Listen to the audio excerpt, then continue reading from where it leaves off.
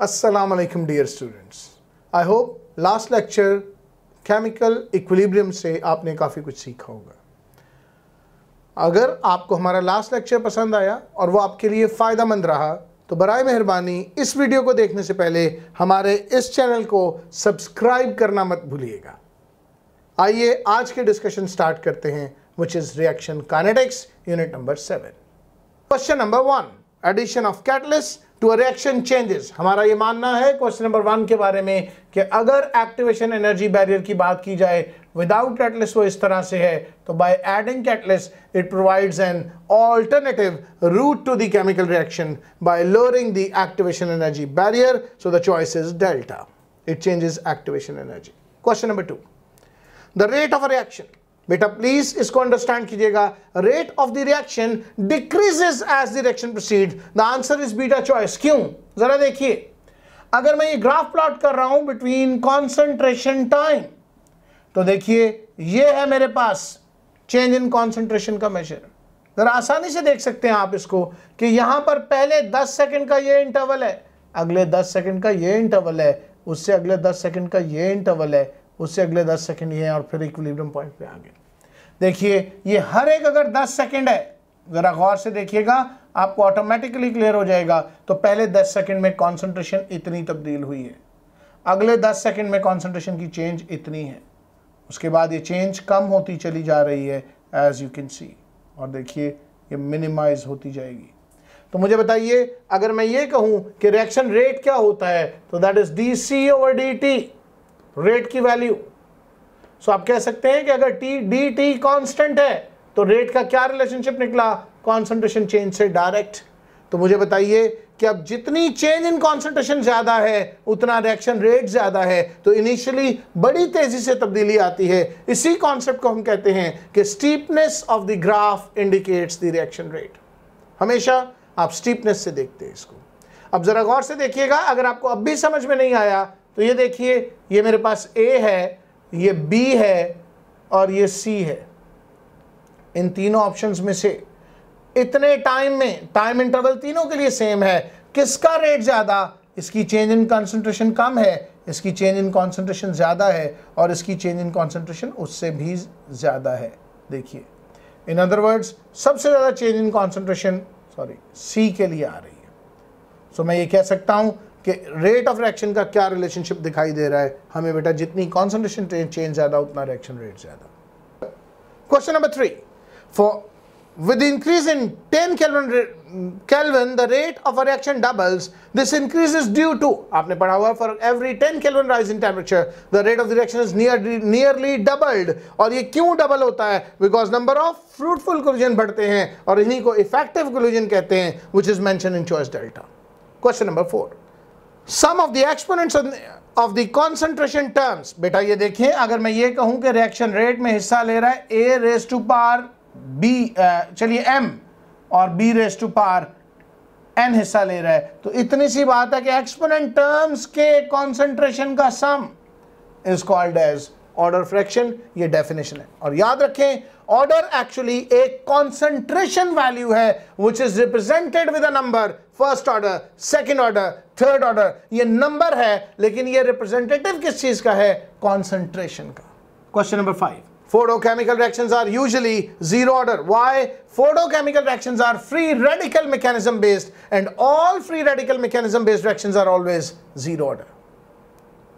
Question number 6, the rate of the reaction is independent, entirely independent of the concentration of the reactants molecule. Then the order should be, beta, those reactions which are independent of the initial concentration of the reactants, तो बेटा they are always said to be zero order. तो याद रखें, zero order का अगर आपको graph आएगा तो वो इस तरह का होगा, straight line graph.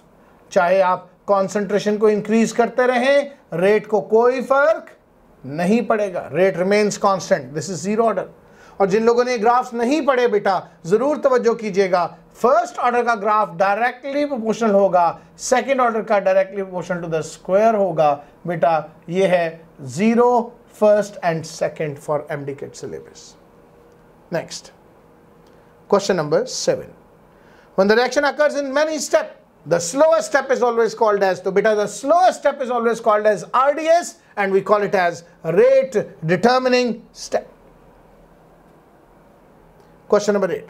Spectrophotometric method is applied for the determination of rate when, बेटा नाम बता रहा है, when UV और IR are involved, क्योंकि आपने 4 स्पेक्ट्रोफोटोमीटर्स के नाम पढ़े. पहली है ultraviolet spectroscopy called as UV, दूसरी है infrared spectroscopy called as IR spectrometry या फंक्शनल ग्रुप स्पेक्ट्रोस्कोपी, तीसरी मास स्पेक्ट्रोमेट्री है और चौथी NMR nuclear magnetic resonance spectroscopy.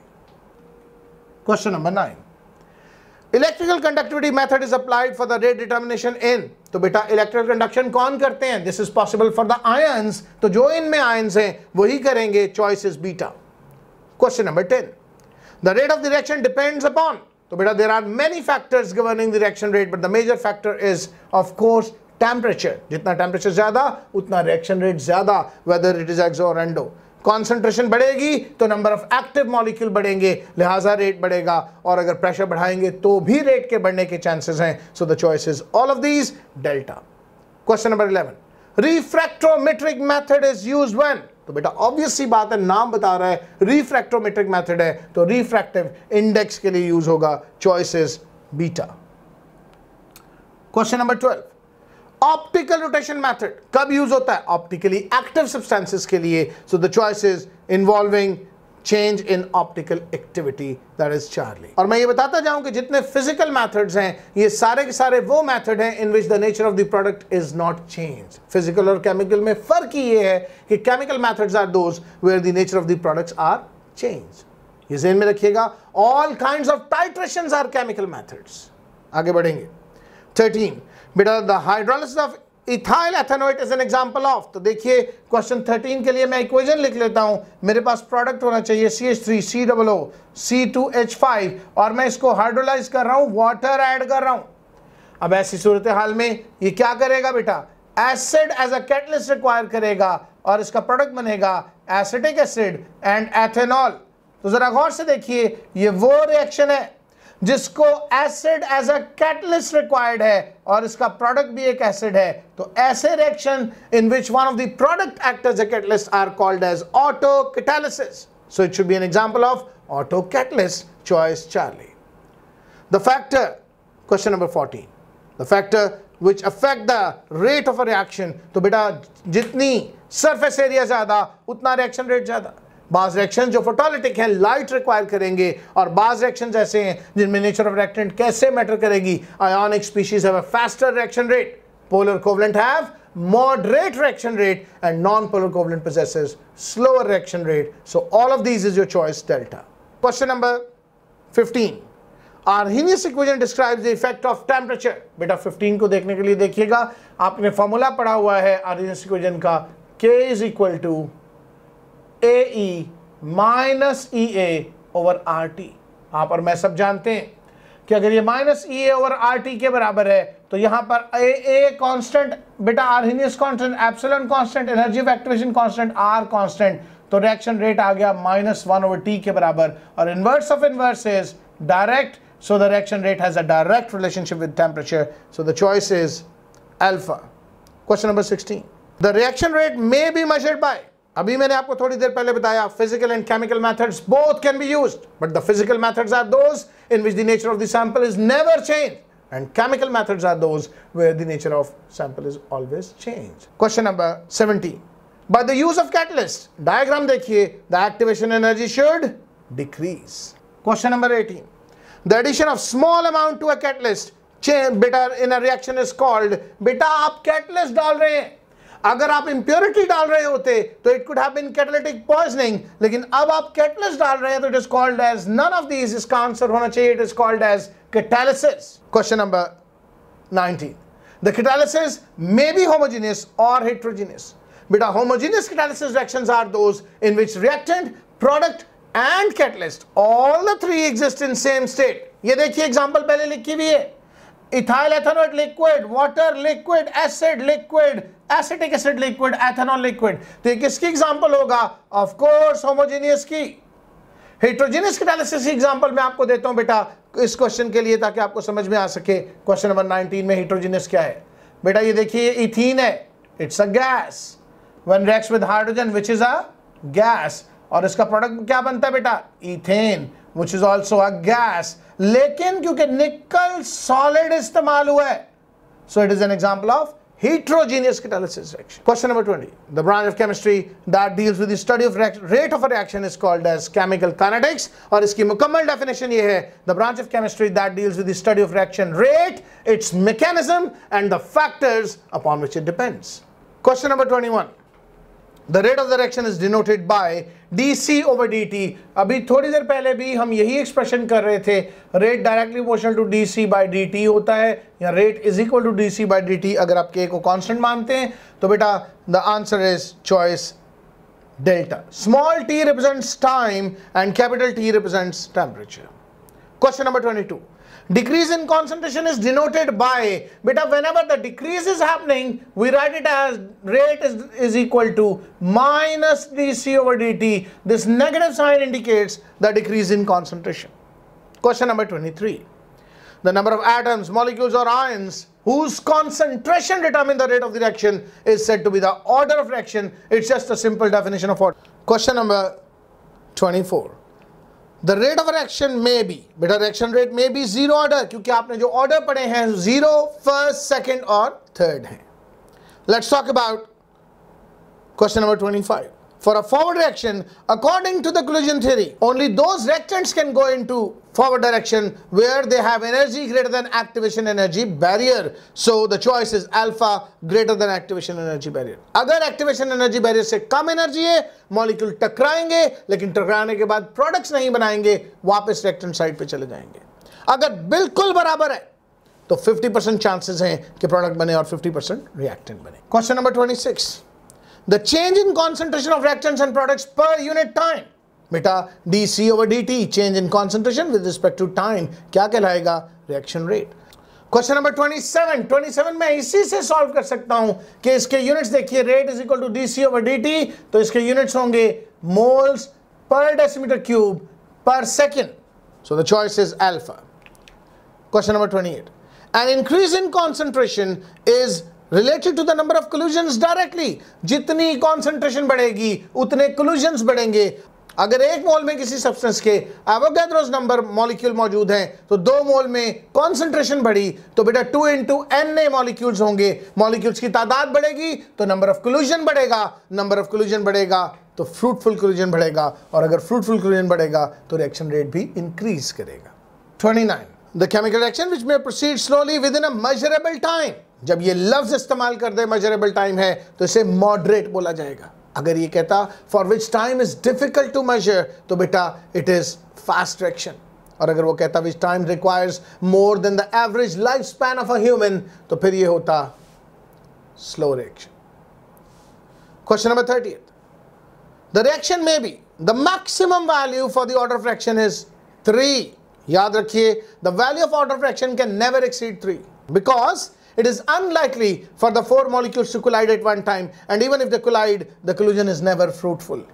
So obviously maximum value can be 3. There can't be a 4th order reaction. Choice alpha. 30th. The unit of the rate constant is moles per dm cube per second for second order reaction. The units of rate constant is, बेटा अगर खाली per second होते तो it could have been first order, और moles per dm cube per second बेटा of course for second order, और third order के लिए क्या होते हैं बेटा mole per dm cube square per second. 32. Arrhenius equation can be used to determine, बेटा Arrhenius equation कैसे एक्टिवेशन एनर्जी का कॉन्सेप्ट देती है।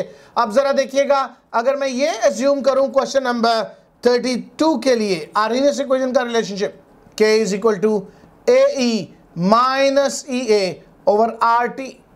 अब आप जरा गौर से देखिएगा, अगर मैं कांस्टेंट टेम्परेचर ले लूं तो Arrhenius कांस्टेंट, एप्सिलॉन कांस्टेंट, ये constant, R constant and at constant temperature.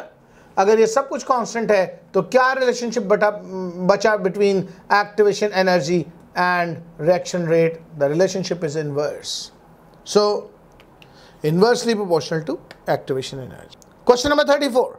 In the reaction N2 plus 3H2 making 2NH3, बेटा और ये कह रहा है इसमें रोल ऑफ Al2CO3 क्या है, तो it act as a catalyst. इसमें रोल ऑफ कैटलिस्ट क्या है, so it act as a promoter. Iron oxide are the catalyst to which it is acting as a promoter. Question 35. During ignition of petrol in the car engine, the negative catalyst used is, the choice is Charlie. ये तो सिर्फ एक retention का question है. Question number 36. Greater area of contact the reactant molecules, higher will be the rate of the reaction. देखिए अगर molecular size छोटा है तो number of collisions थोड़े हैं, और अगर एरिया ऑफ कांटेक्ट ज्यादा है तो नंबर ऑफ कोलिजन ज्यादा हैं, और अगर नंबर ऑफ कोलिजन ज्यादा हैं तो चांसेस ऑफ फ्रूटफुल कोलिजन भी ज्यादा होंगे। Question 37. In an experiment if the concentration is doubled then the rate increases 4 times, this means that the rate is proportional to. तो बेटा देखें, एक को डबल किया, दूसरा 4 times बढ़ा है तो डबल का स्क्वायर हुआ है, सो वी कैन से कि इसका रिलेशनशिप रेट के साथ क्या है, इसे डबल कीजिए, ये स्क्वायर की तरह 4 times बढ़ेगा, चॉइस बीटा। Question number 38.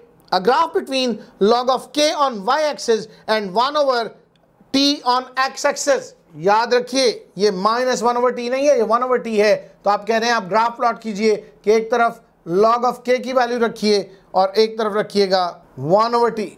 बेटा टेम्परेचर का डायरेक्ट रिलेशनशिप है और इसका इनवर्स होगा, so you can see it's a straight line graph.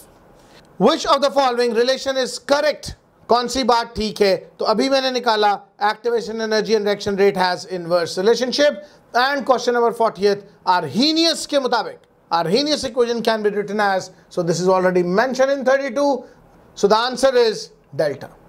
Dear students, अगर आपको इस डिस्कशन से फ़ायदा पहुंचा और आप समझते हैं कि इससे दूसरे स्टूडेंट्स भी फ़ायदा ले सकते हैं जो मुल्क के तूल और अर्ज़ में दूर दराज इलाकों में बैठे हुए हैं और उनके पास इस टेस्ट की प्रिपरेशन के लिए फैसिलिटी नहीं है, तो काइंडली हमारे इन वीडियोस को मैक्सिमम शेयर कीजिए ताकि तमाम स्टूडेंट्स तक ये पहुंच सकें। इसके अलावा अगर आपको कंटेंट पसंद आया, डिस्कशन आपके लिए फ़ायदेमंद रही, तो बराए मेहरबानी इस सब्सक्रिप्शन के बटन को दबाना मत भूलिएगा ताकि आपको नई वीडियोस के बारे में बर वक्त मुतला किया जा सके।